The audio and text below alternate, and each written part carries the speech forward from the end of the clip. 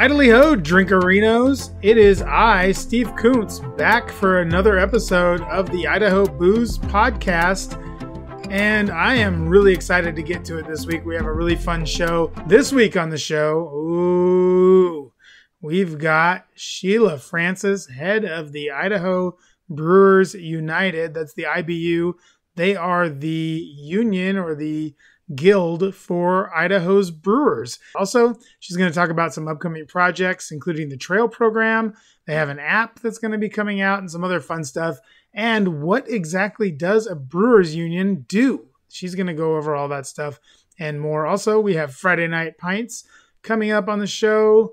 Some interesting new beers from our friends at Sockeye. And it looks like we have another one from an outside Idaho brewery, but we'll check that out when we get to Friday Night Pints. And we have a lot of fun and interesting stuff in the news as well. So what's going on this week? Well, I was just up in the mountains and it was a lovely time. I hear that it was about 120 down here and it was a nice 100 degrees up there in McCall and Donnelly.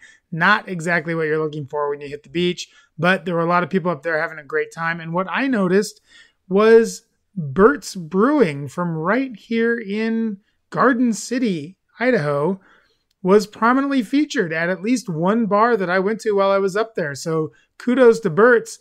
They are making some really nice beers over there. If you hadn't had a chance to go over to Burt's and check out their West Coast IPA, their lagers, they have a bunch of traditionally brewed lagers up there, including, I believe, a Helles lager, a Pilsner, a specialty lager of some sort. They have their West Coast IPA. They have a double IPA going right now. Just a lot of fun stuff going over there at Burt's. And, you know, take it from me, I really do like their beers. I think what they're doing has been a lot of fun. I love their tap house. It's a really cool tap house. Lots of room. There's a food truck. There was some music there last time I was there. So if you haven't checked it out yet, that's in Garden City. Saw a lot of Bodhisattva. I know it's not an Idaho beer, but it is kind of becoming Idaho's IPA. And if any of the local breweries, and I know Sockeye, they have Dagger, Payette has Rustler. We have a lot of really good IPAs being made here in Idaho, but it seems to me that Bodhisattva is taking off all over the state. So saw a lot of that. Actually saw a whole shelf of Bodhisattva at the Albertsons up there. And then it was on sale, I think, at the Ridley's. So lots of Bodhisattva being sold up north. We have a great show today. We're going to do some news coming up next, and then Sheila later on, and Friday Night Pints right after this. This episode is sponsored by Like Button. Okay, you've started a business and you built a website and a Facebook page. Now, where are the new customers?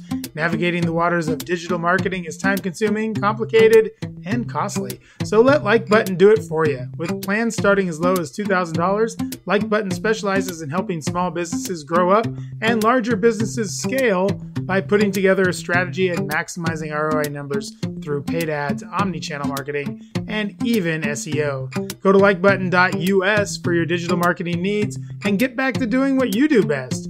Grow your business with Like Button.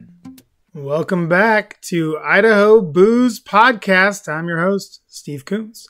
We've got a number of news stories going on in and around the Gem State this week, including our first story comes to us from Facebook. Looks like it was a little share from our friends at Western Collective. They're going to expand into fine dining. They're taking their spot down there on Idaho Street and turning it into a tri-restaurant of sorts. Due West will, I'll just read it straight from their post here. Enjoy our warm, sophisticated ambience and start with meticulously prepared tableside cocktails like the Bone Marrow Old Fashioned or Smoked Sage Margarita. Our menu features bold flavors and exquisite ingredients, smoked steelhead rillettes, salmon tartare carpaccio, duck tostadas, elk meatballs, king crab mac and cheese, and our $50 burger with foie gras and bone marrow. Experience modern elegance and Western charm at Due West. Reservations are suggested. Okay, so that's Due West. That's going to be their new concept. I guess I don't know where it's going to be. The other one, it's called The National. I'm not going to read the whole thing. It's just experience a timeless, intimate bar at the restaurant at The National. It's a contemporary homage to classic American restaurant hangouts. So this is upscale takes on beloved dishes.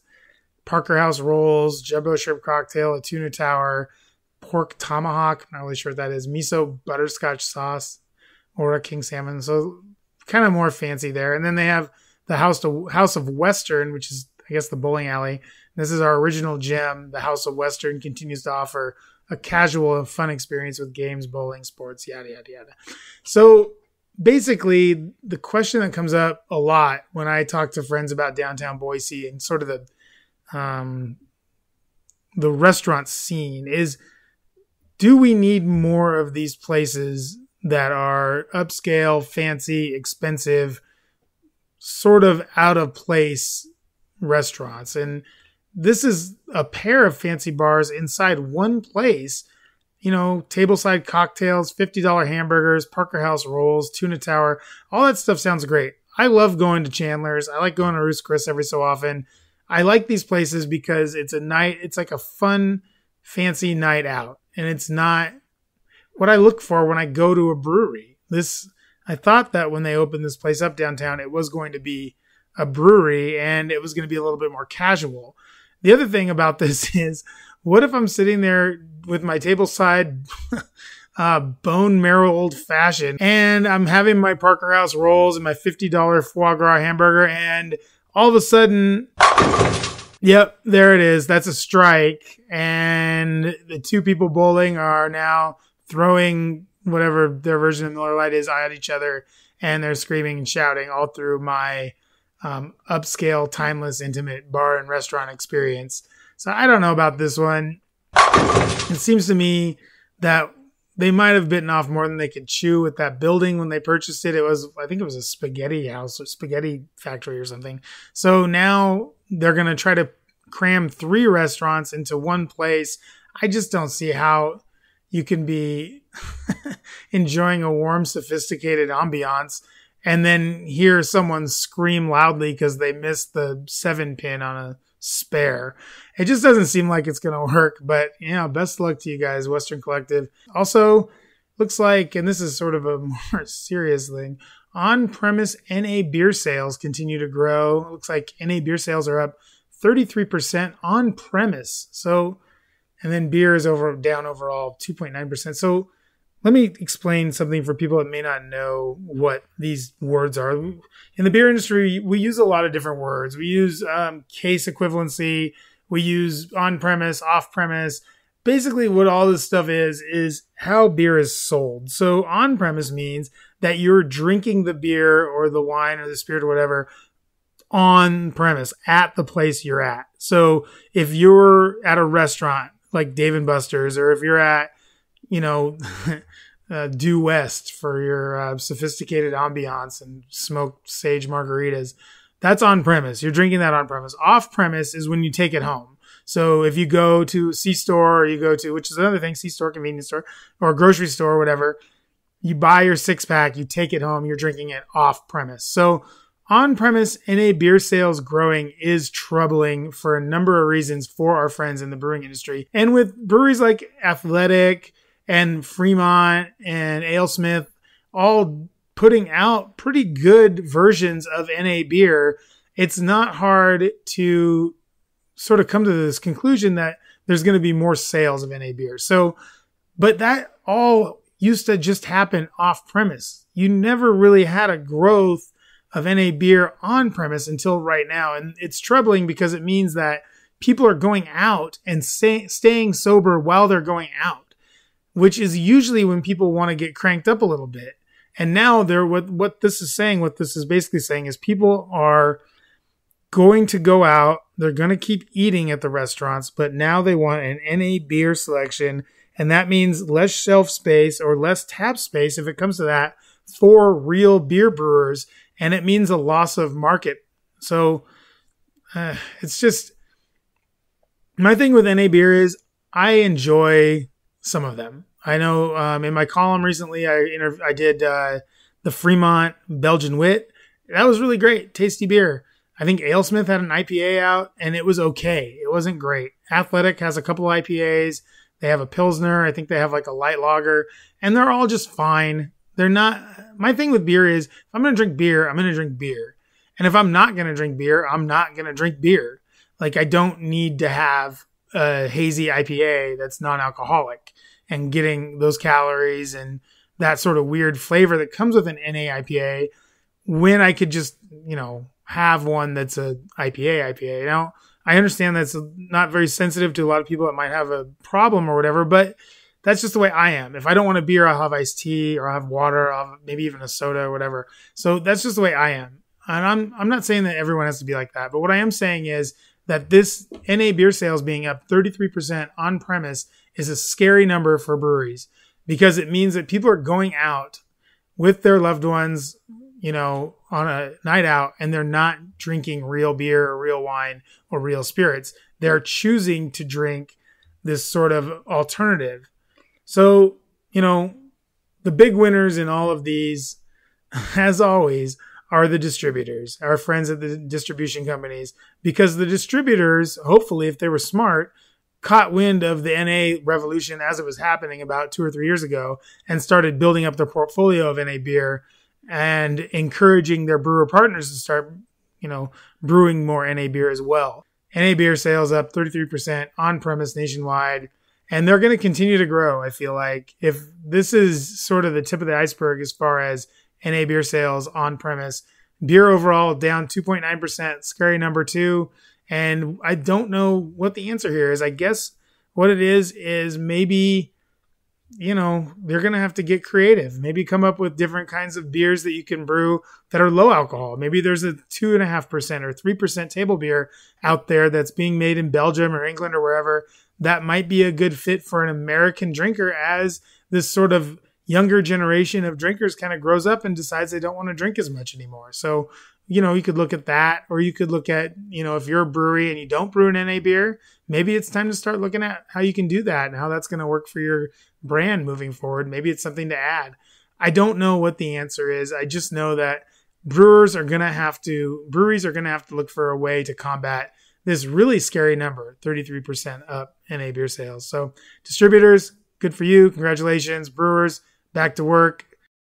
Something from our friends at the Full Pint. I love these guys. They are awesome. If you haven't seen them, first subscribe to my blog, then go over to thefullpint.com and subscribe to theirs because they do some great stuff. Anyway, Great Lakes Brewing, our old friends from Cleveland, I want to say, the Cleve, they announced they are putting out a Midwest IPA.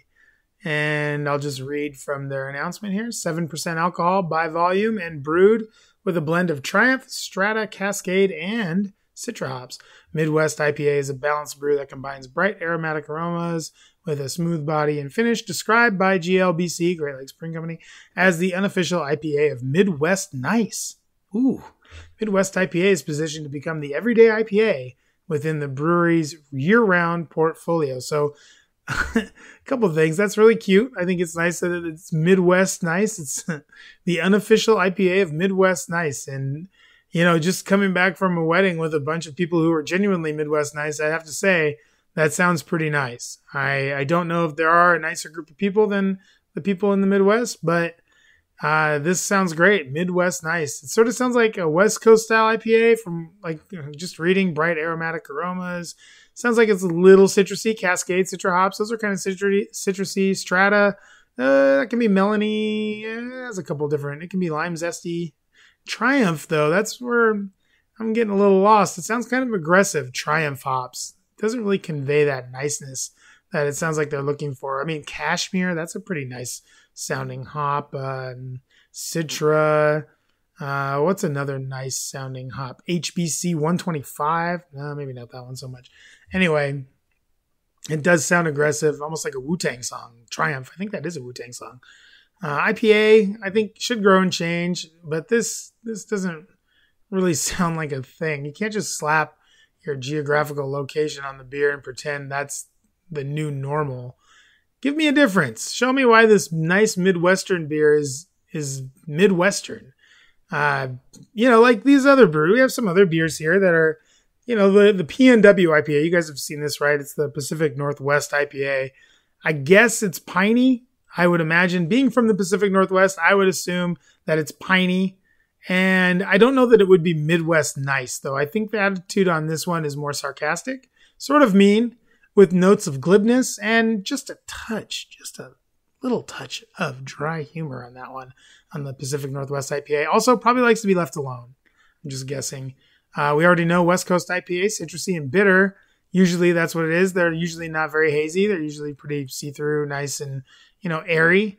I'd find that the attitude on the West Coast IPA, far from being, the P&W, which is more sarcastic, the Midwest is more nice. These guys are kind of airy and connected. This IPA feels most at home outside doing something awesome, like, I don't know, pole vaulting over big rocks or riding its bike on the beach or, extreme bungee drafting. I don't really know what the kids are into these days out there on the West Coast, but I'm sure that the West Coast IPA would rather be out there doing that than just sitting in your fridge. Northeast IPA, we know, hazy, citrusy, lots of stone fruit, other fruity flavors. Pretty, these are the hazy IPAs that we've kind of gotten to know over the last few years. This beer, it doesn't really like you. It's from the Northeast. It's cold up there. It doesn't like you unless it's known you since childhood. And even then, it kind of hates you. The haze looks nice, but you know that the haze was just a mistake that they turned into a marketing gimmick. You know that deep, deep down, don't you?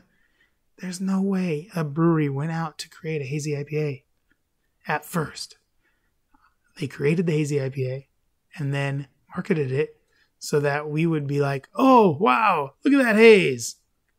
Before that, all beer was clear. It's very weird.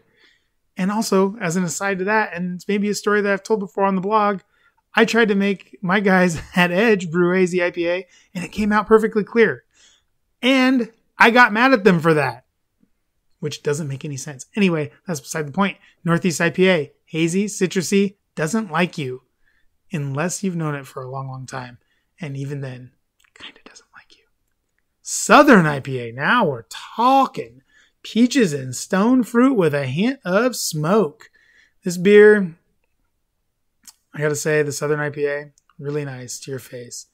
And then it will talk shit to all the other beers, all the other wines, all the other spirits as soon as you leave the room. It's not all bad. Southern IPA likes a lazy Sunday, enjoys fun stuff, like cool, like guttural stuff that we all should love. Football, motocross, shooting guns, stuff like that. So not all bad. Just it will, but the Southern IPA, it will talk shit just as soon as your back is turned.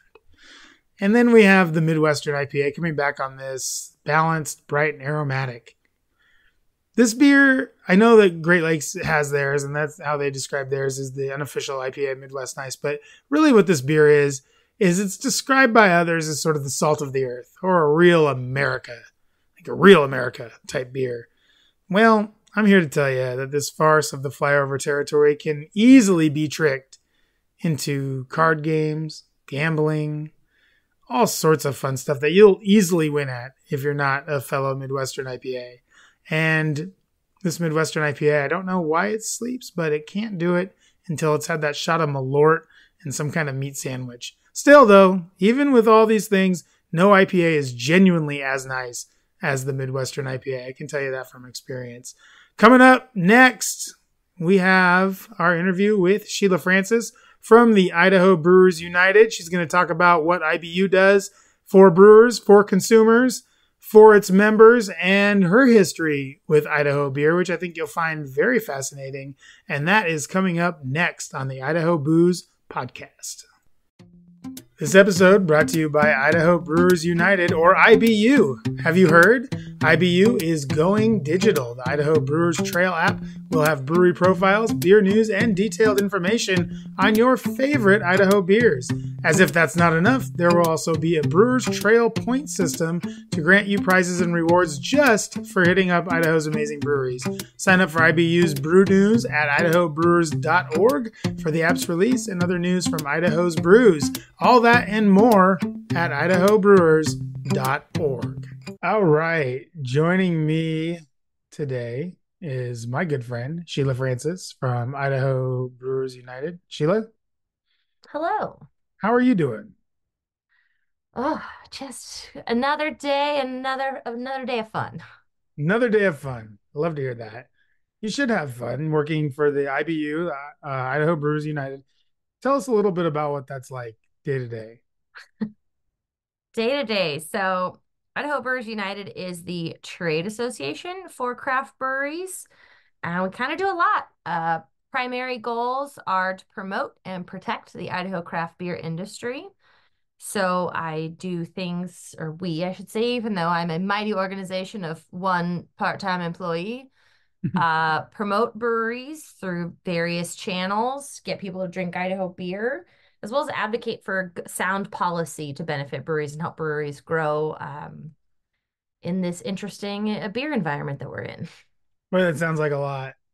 You have a lot Oh to do yeah, and then there. the admin and the bookkeeping, all the good stuff on top. But that's no one Well, wants it to hear sounds about like that you have a exciting whole stuff. team. It sounds like you have a whole team back there, though. I have a lot of staff meetings with myself. I do talk to myself and I just tell people it's a staff meeting. Nice. It makes sense. Sure. And if someone happens to be walking by or whatever, then you just explain it to them. You just, no, I'm having a staff meeting. I legitimately was working in a brewery recently and they're like, "Are you talking to me?" I was like, "No, I'm talking to myself." So let's go back a little bit.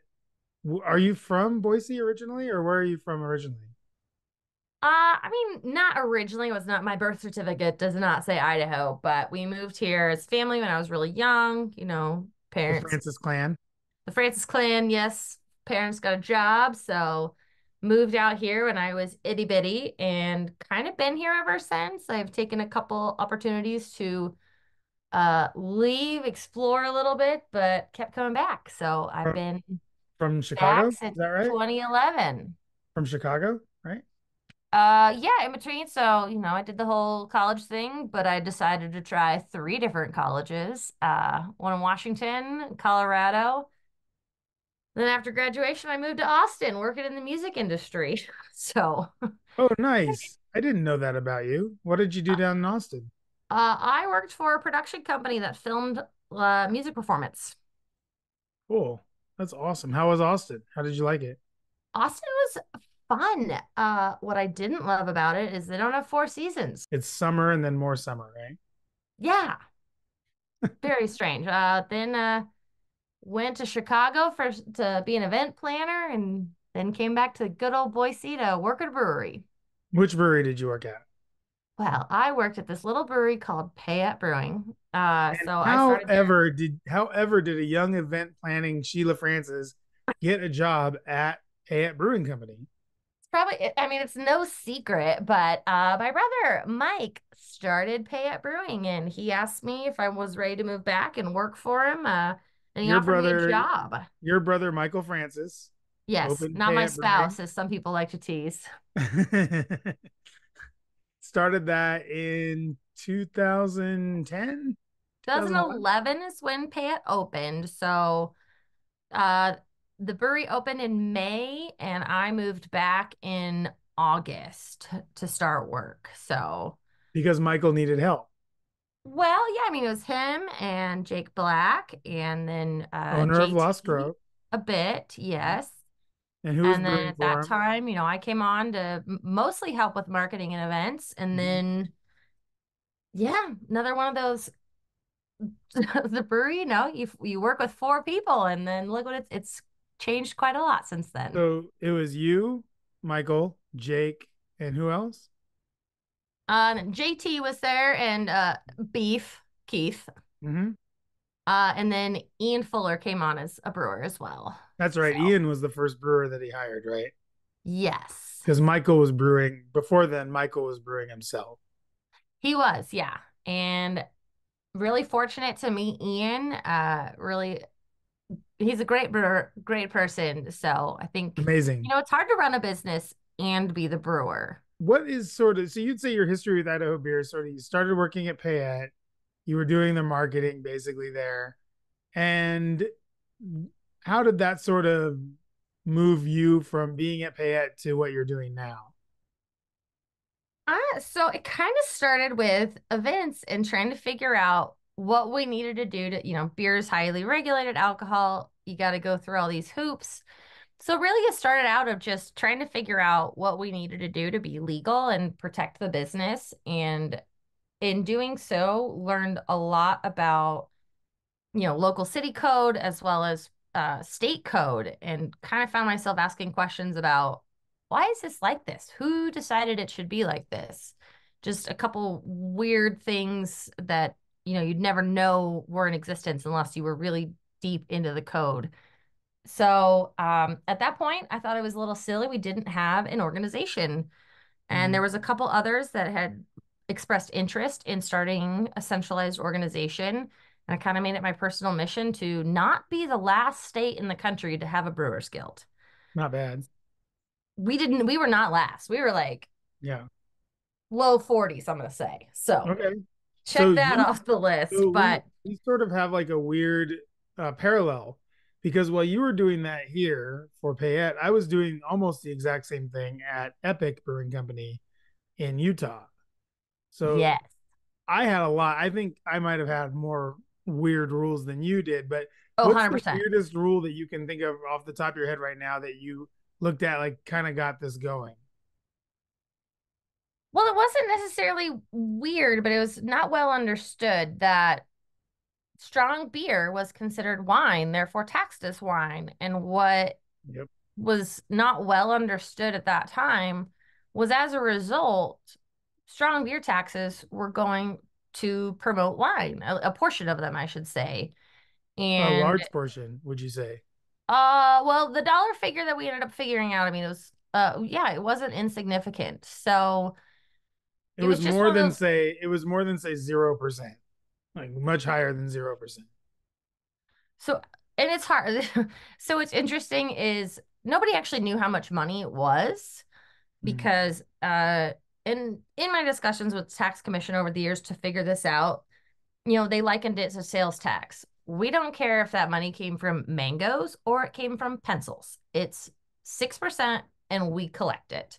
right. So when they were collecting strong beer and wine taxes, there was no way at that time for them, unless somebody manually went in and did it, and this was all by paper, mind you, Yeah. because everyone filed paper tax returns on a monthly basis. Unless someone went in and wanted to compile that information, there was no way to know what was coming from beer and what was coming from wine. So it was a process to decipher that. That's interesting. So all of our hardworking brewers here were making beers that happen to be above, what was it, 5%, something like that? 5 point something Well, and percent. it's there was like annoying things, and I'm sure you get this coming from Utah. Like 3.2 is not 3.2% by volume, it's by Oh, weight. no, no. And nobody It's much more uses by difficult. weight. But it's by weight, which makes no sense at all. Yeah, so it's really like Utah beer is 4% by volume, which is what everyone is used to. So yeah, and that was a part of the code switch too. It was 4% by weight, not vol. It was very Mhm. silly, but we did So end here up in resolving that Idaho, issue, and so in Idaho, was it the same? Was it also 4%? 4% by weight. Oh, by weight. So it was like five something. Yeah. Okay. But we changed it because I was like, no one talks in weight. That's like us trying to talk in centimeters. So we just don't do that. Yeah, exactly. I mean, it's not even really, it's like us talking in Kelvin instead of Fahrenheit. It's just a completely, by weight is a completely different measurement. I couldn't even tell you what it is. I just know that 3.2 is sort of 4%, and that 4% by weight is sort of 5.1% or something like that. Like, I Five could not point tell like you how I got zero it. Right. something. Yeah. I'm not going to pretend I'm a brewer, never have been. I have tried home brewing. It is not my thing. I will Mhm. enjoy the finished product. Thank you. Yeah. No, I get that. I have homebrewed and I have wanted to be a brewer, and I still don't understand the by weight thing. Anywho, so you get involved with some of this stuff and you start kind of moving some of the breweries towards a sort of general consensus that there needs to be some sort of commission or union or something of that nature, because wine had a really good one, right? I think hops have one, grain has one, right? All these people have one of these sort of unions. Is that correct?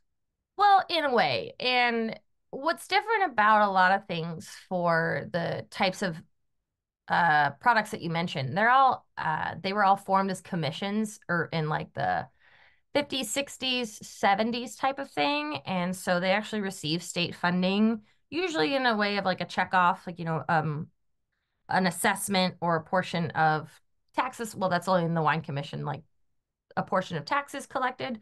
So it's just a different beast, but they also have to play by different rules in a way where they have, they're a quasi-government agency. So they have some limitations. When we were looking and exploring the issue, we at that time becoming a quasi-government entity wasn't anything we remotely even one knew how to do or were going to be able to figure out at that time. We were all little babies in the beer industry.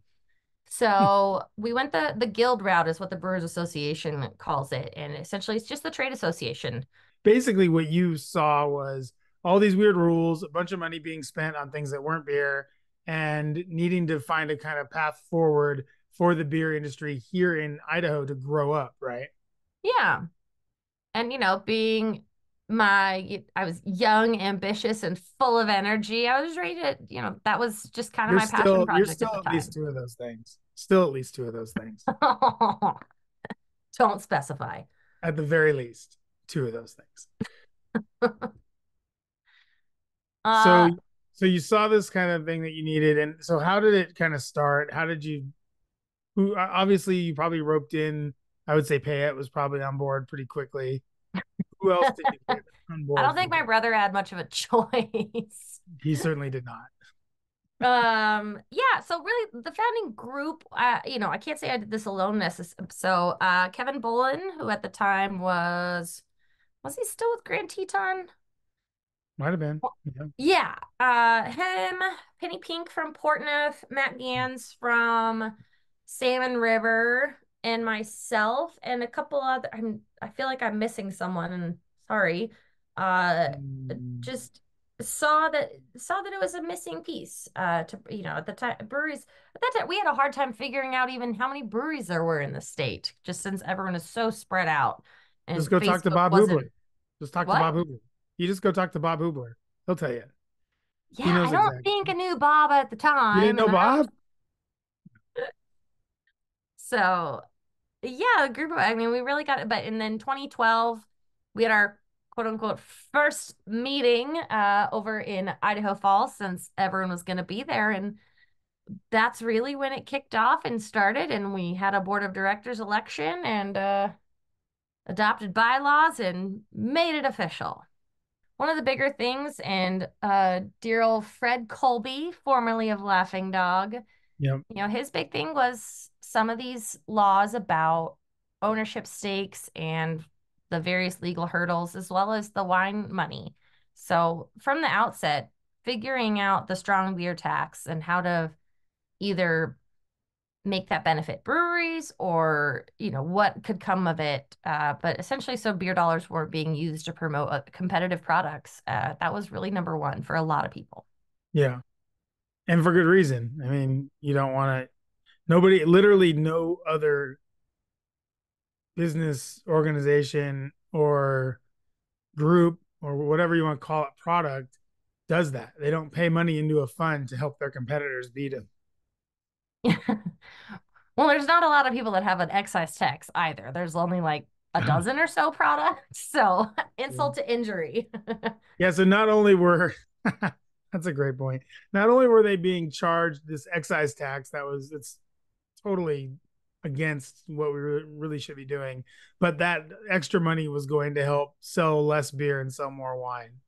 So that's good that you guys got together and sort of defeated that, I would say. I mean, that was a 10-year process though. So, It took overnight 10 success takes years. a decade. It took 10 years to get that fixed. Yes. And what did that sort of entail? The short version. Oh, the short version. A lot of discussion and research, fighting, infighting, sort of resolution, and two attempts at the legislature to pass a bill to make some clarifications and a lot of negotiation down at the state house as well.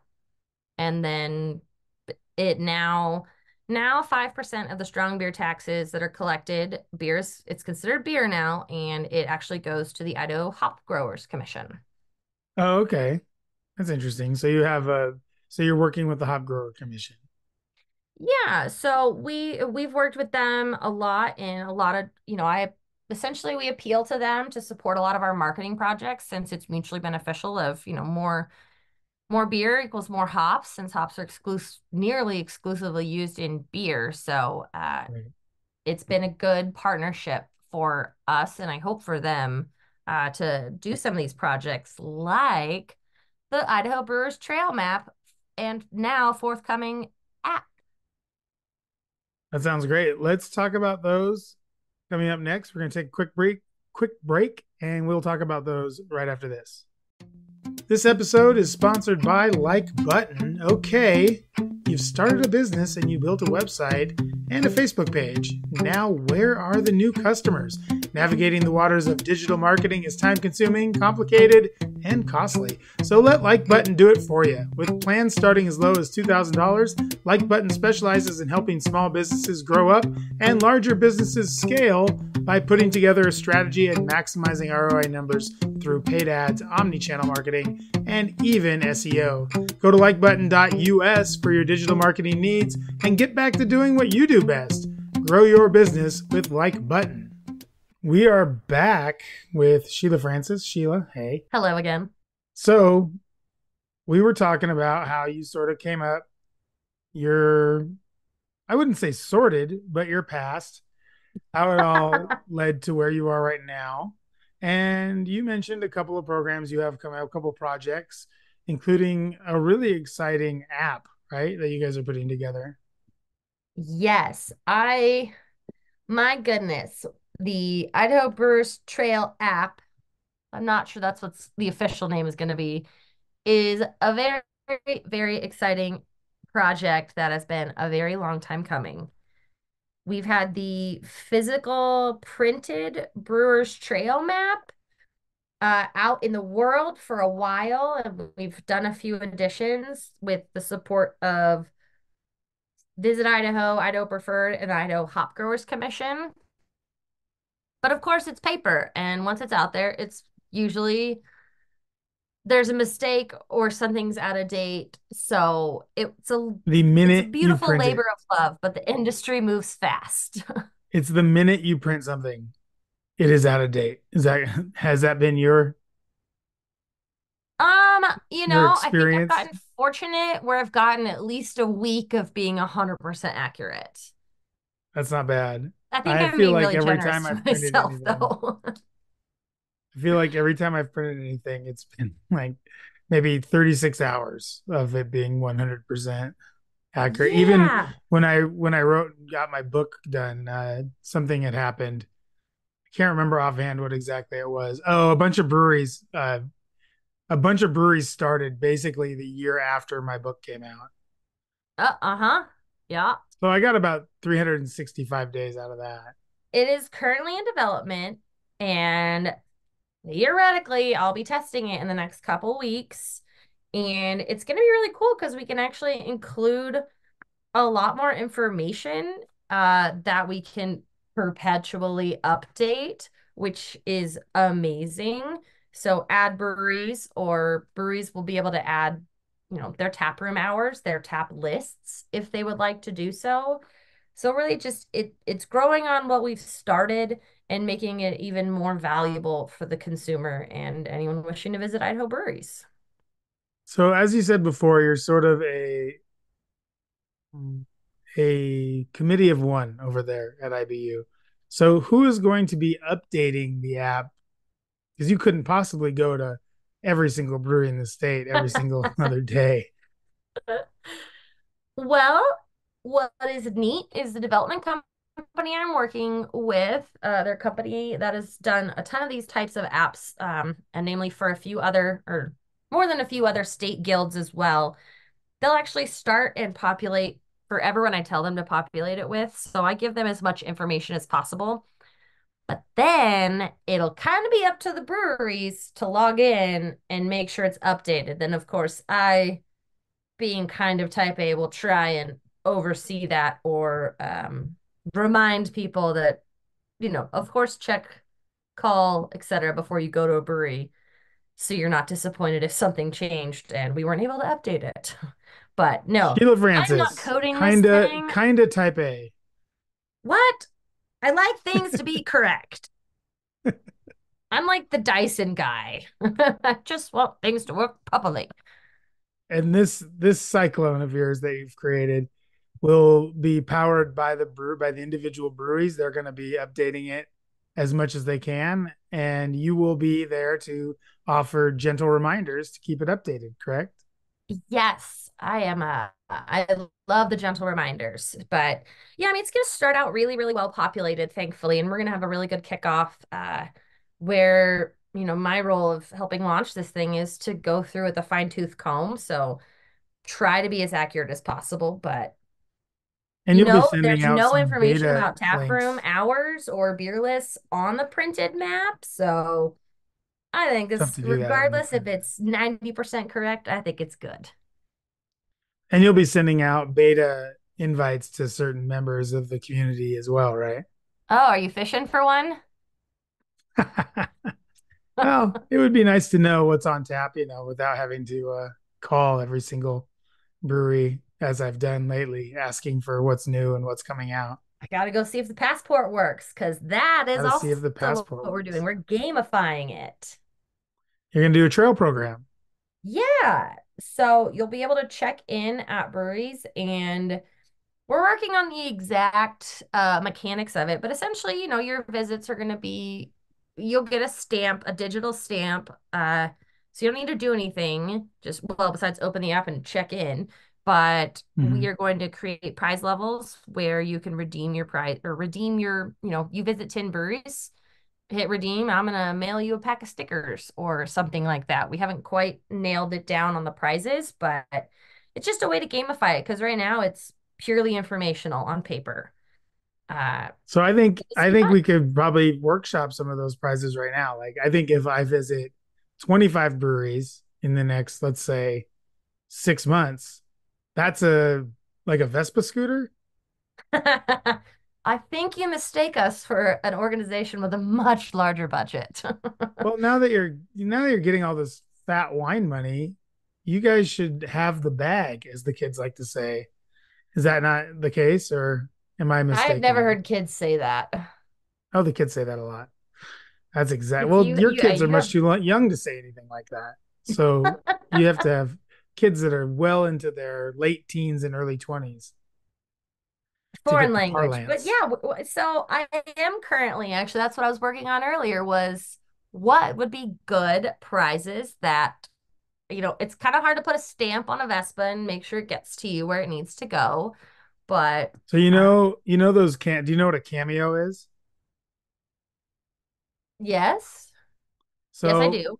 problem solved. What you do is you get Josh over at Sockeye to record cameos for everybody, and he could just be like, "Hey, this is," and he'd be down. He'd really be down for I that. was He would trying to love that. figure out where you were going with that because in my head I was like, people don't want to hear from me. Ooh, I want to hear your version of what I was thinking. I think it's much funnier than my version.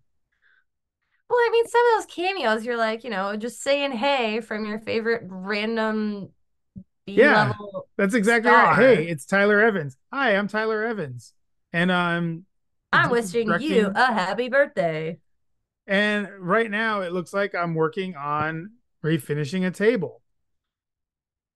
Wishing you Ooh, a happy birthday, if Tyler packaging wants to manager at Sockeye. participate, maybe we could get some like beer hot sauce or something. Yeah, hey, it's me, Bear Island Beth, underwater diffusing this thing. Happy anniversary. Thanks for visiting 20 breweries this month. Let's put a pin in that idea and come back to it. This is awesome. I love the app idea. I love that you're going to incorporate the trail program into that. And I kind of want to get into more of what IBU offers to brewers. So, first off, I guess we should probably recognize at least some of. You don't have to name all of them, but which breweries are kind of prominent members of the IBU right now? Well, I guess prominent is a relative term. So we have a great board of directors, and those are it's a volunteer position that brewery owners or employees can serve on the board, and they really are kind of the steering committee of what's going on.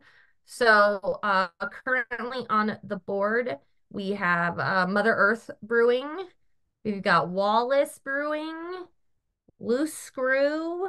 We've got representation from all over, and that's a kind of a big deal. And we've had, former board members that are still pretty active, White Dog, Payette. So there's a Is lot of that what different you ways to kind of look participate in for the when you're trying to put organization. together the board? Is you want it to be kind of all over you want it to make sure that you're representing Northern Idaho, Eastern Idaho, that sort of thing?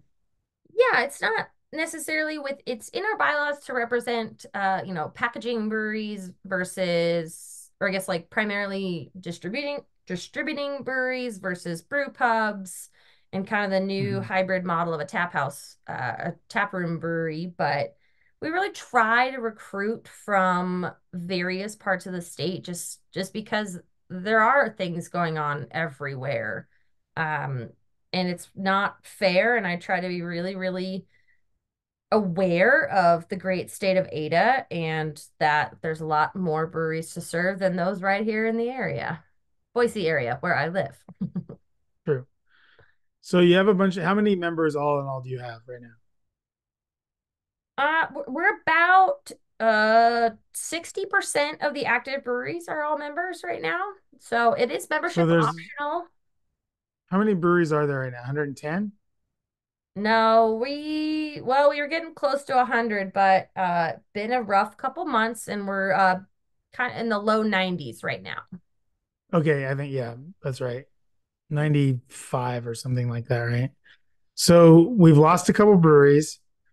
That'll happen. That's just, the way it works in the It's market. growth, It yeah. sucks.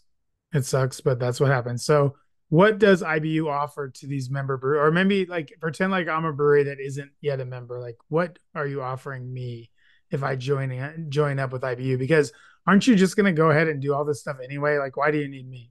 As an organization, we understand what the brewing community is. We have a greater understanding of what breweries potentially need, and can better communicate to policymakers about what you're facing. So, even if you think legislatively you don't have anything happening and it's not going to affect you or impact you, there's still, I mean, things that happen in Boise at the Cap during the legislative session can and will impact you kind of universally. That's not necessarily based on your location or your size. You're not insulated from everything. And additionally, trying to give brewers an opportunity for different types of promotions and offer connections. I'll often, Visit Idaho will call me and say, hey, we've got a journalist coming into this town, or what breweries can we set them up for a tour with? So, really trying to provide and refer those promotional opportunities. And it's been on a bit of a hiatus, but we're trying to bring it back, is educational opportunities. So, we're not the National Brewers Association and can't do a craft brewers conference, but we try to host some sort of educational summit and bring in speakers or suppliers to teach the industry, and give you updates on what's going on. So it's not just another pay your dues type of thing. I really want to be there to support breweries. Right now, I'm working closely with a lot of Boise breweries as they're facing some difficult wastewater questions. And so that's kind of the role of the guild. Is I hope you don't need me, but when you do, I'm ready. What do you offer to consumers? Because I imagine that consumers are a big part of what you do. I know you have a couple of awesome or I know you have at least one. Oh, you had two events this year. Is that right? You had the one at the depot, and then you have Destination Beer.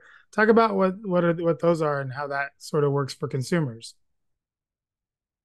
Yeah, so consumers, I mean, without consumers, there is no beer industry. People just can't make beer for funsies Hmm. and then let it hang Well, out. brewers can drink a lot of beer, but they can't drink that much beer.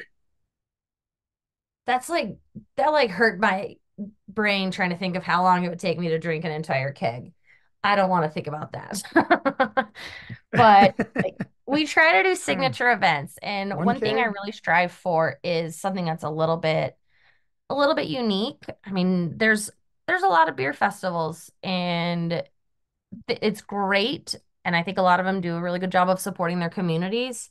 But coming from the beer industry itself, I try to make things just a little bit unique and be approachable.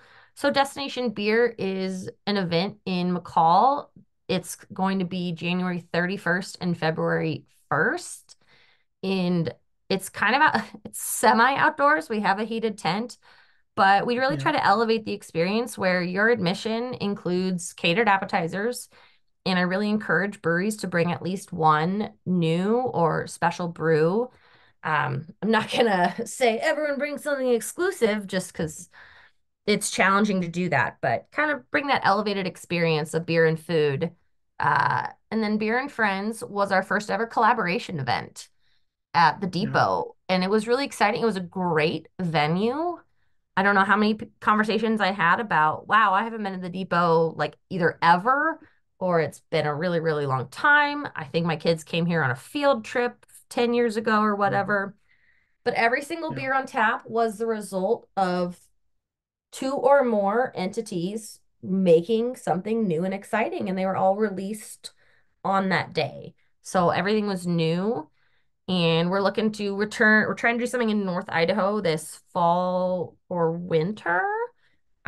We've had something up there before and just trying to grow on that because there's a lot of opportunity up north for consumers, especially finding an Idaho only event is more challenging. A lot of, nothing wrong with out-of-state brewers, but I think it's really great to focus on what's available here and the breweries that support the local communities. And so we try to feature only Idaho breweries. And we'll Yeah, invite a Wyoming especially as cider the just because we like yeah. variety too. Yeah, especially because the Idaho brewing community has expanded so much in the last 10 years. It's nice that we could, I mean, before when we had like a beer fest, you would have to bring in other people, Hmm. because there were only like, 15 or 20 breweries, and 10 would sign on for the beer fest, and 10 breweries does not a beer fest make. So, yeah, absolutely. So, Destination Beer has always been one of my favorite events. It is super cold, but you're right that that heated tent is nice. It's nice up there, and It was the not that appetizer cold thing is this really year. cool. It wasn't well, yeah.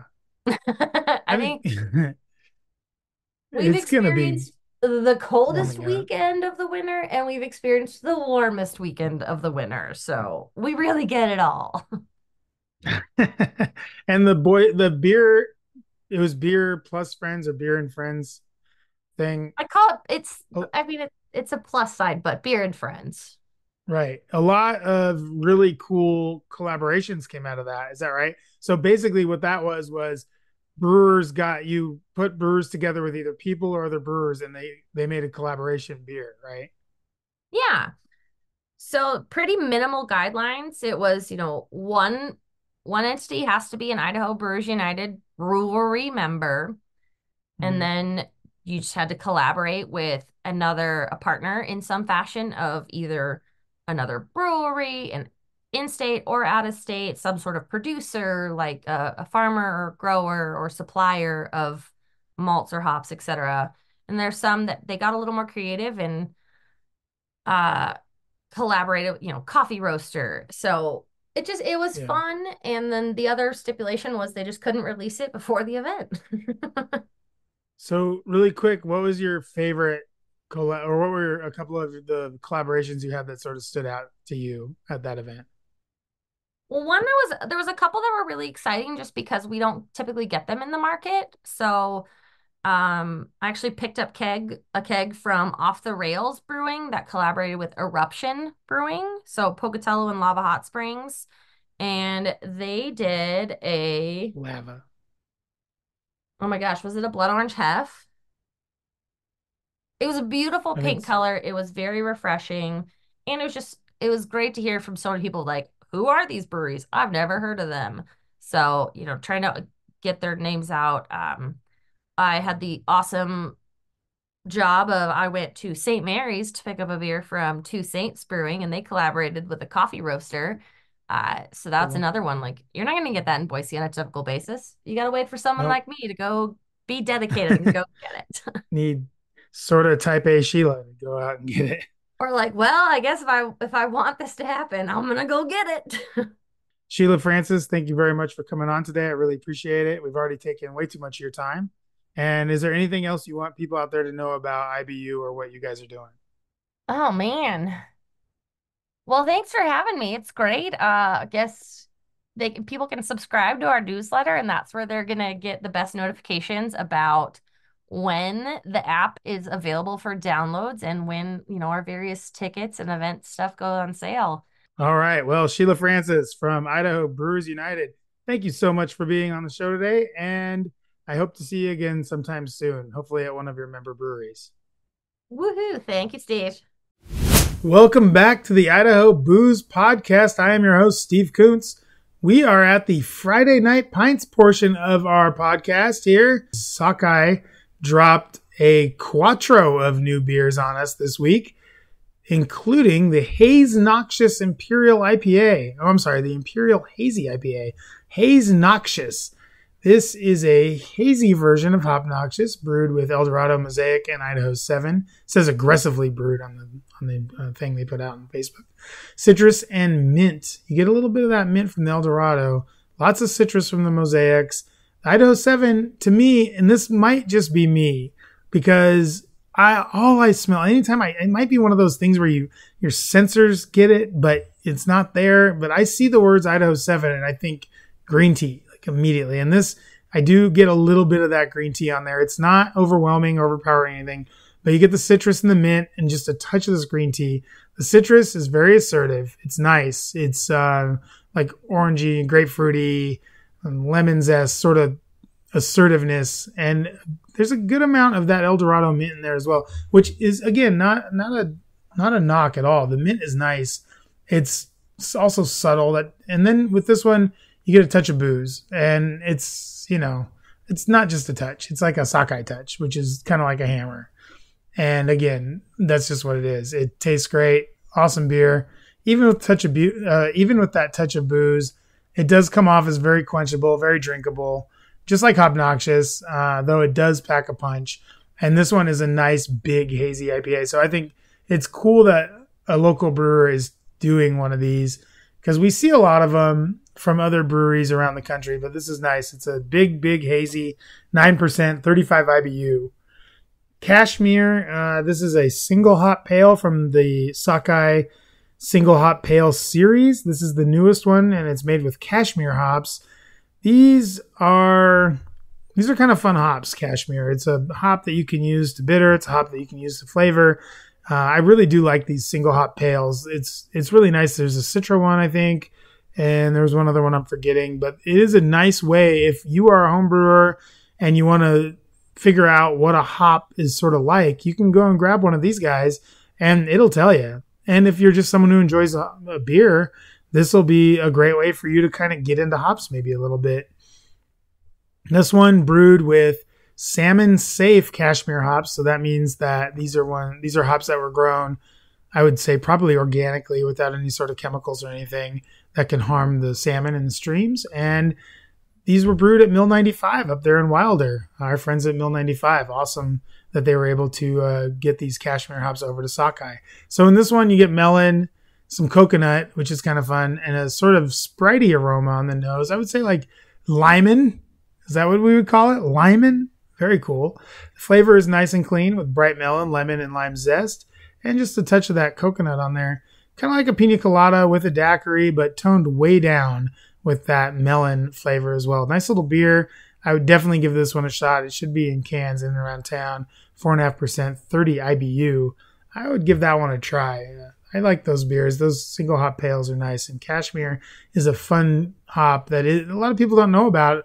I don't know that a lot of breweries around here use it. I feel like this is a hop that's used in a lot of New Zealand and maybe in California too. I don't know. I don't see it a lot. So get on there and try that Cashmere single hop pale from Sockeye out. Then these last two, I haven't tried them yet. On Holiday English Summer Ale. Sockeye calls it the quintessential English summer ale. It's brewed with orange peel, clover, honey, and coriander. Coriander. Sounds like a Belgian wit, minus some of that sweetness. And it's on nitro, and it's up over 6%. So those flavors of honey, orange, and coriander, I imagine, pop in that beer pretty well. So give that a try if you're at either Sockeye location. That's On Holiday English Summer Ale. And then in the cask, they have Vienna Lager aged on Spanish cedar. Haven't tried this one yet. Hopefully maybe we get over to Sockeye and try this one out. I love Vienna Lager. Their Vienna Lager especially is really tasty. And that Spanish cedar will do a good job of bringing out some of those spiced hops and sweet malt. And then it'll give it just a little bit of that splintery kind of wood to round it out. Michael Teeter, our friend at Whole Foods, has a pick of the week. It's not an Idaho beer, I'm sorry to say, but one that we love around here, and that is Fort George Brewing 3-Way Hazy IPA. This is a second iteration of their 3-Way IPA. The last one still sitting in my fridge. Nice silver can on that one. This one has a black can brewed with Brewhouse and Ghost Town Brewing. As you know, and maybe you don't, the Fort George 3-Way IPA is a yearly tradition from our friends in Astoria.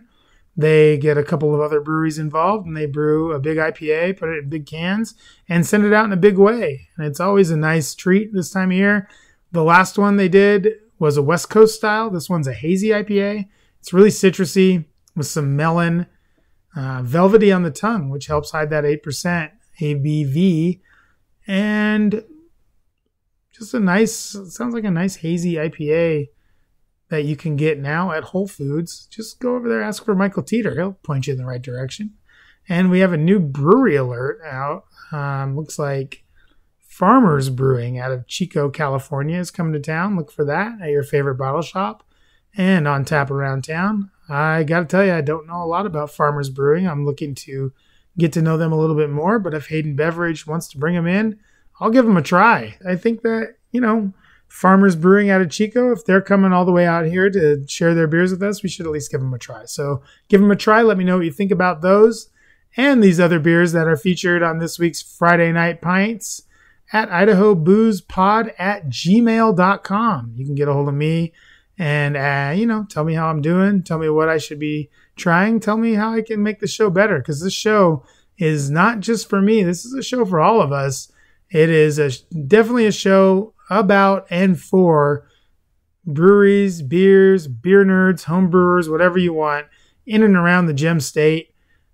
And I want your feedback as much as I can. So get at me. idahoboozepod@gmail.com is the email address. I'd like to thank Sheila Francis for coming on and spending some time with us. She is really, I can't stress this enough, she is such a cool person. And what she's doing with IBU and what she has done over the last decade plus really is commendable. And I hope that you were able to learn a little bit more about what IBU offers to brewers and consumers and to their members and what they have coming up. I really hope that that interview helped bring some of that to light, because I don't think a lot of people know exactly what she does or who she is, or, kind of how she makes all these things happen. And ultimately, she makes them happen for us, right? So she goes out there and gets an excise tax lowered, or she goes out there and makes sure that beers are being promoted in the area. It all comes back to brewers and consumers, and we all win because of what Sheila's doing. So thank you so much, Sheila, for being on the show today. I really appreciate it. We had some fun news. You can look up all those stories in the show notes. We'll have all the, all the links there for you to check out. This has been the Idaho Booze Podcast. I am your host, Steve Kuntz, signing off on episode 3. Good day and good drinking, everyone.